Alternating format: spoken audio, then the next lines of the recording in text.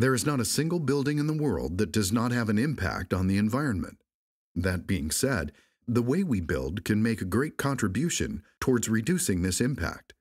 In the United States, buildings account for 14% of potable water consumption, 30% of waste output, 40% of raw materials use, 38% of carbon dioxide emissions, 24 to 50% of energy use, and 72% of electricity consumption. With 38% of the carbon dioxide emissions, buildings are on the top of the list and produce even more carbon dioxide than transportation and industrial, which is also important to know for the exam purposes. And all the built environment contributes to 67% of all greenhouse gas emissions. But why do our buildings harm the environment?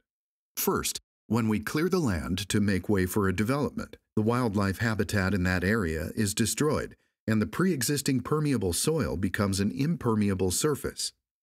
Second, we manufacture building products that pollute water, air, release toxic chemicals, and emit greenhouse gases. Furthermore, during the building operations phase, the building consumes energy, which further increases greenhouse gas emissions and adds to potable water consumption, which later becomes a waste product. With the commuting of building users and visitors to the building, the use of single-occupancy vehicles results in increased energy consumption and greenhouse gas emissions. The list of aspects related to environmental impact is seemingly endless. And now, let's take a look at the benefits of green buildings. When looking at the statistics of green buildings, a study by the New Buildings Institute found that average energy use intensity of green buildings are 24% lower when compared to typical buildings.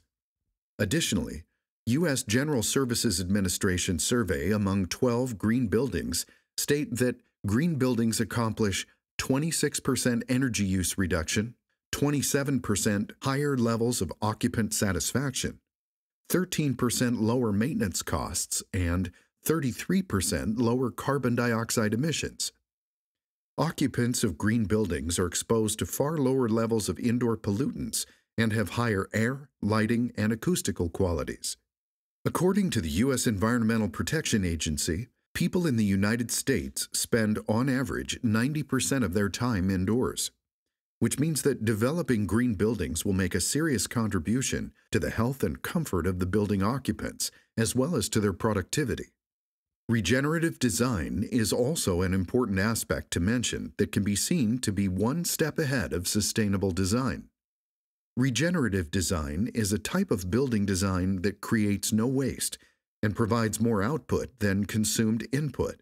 As regenerative design projects do not use any more energy than they produce, they are able to return the excess energy to the utility.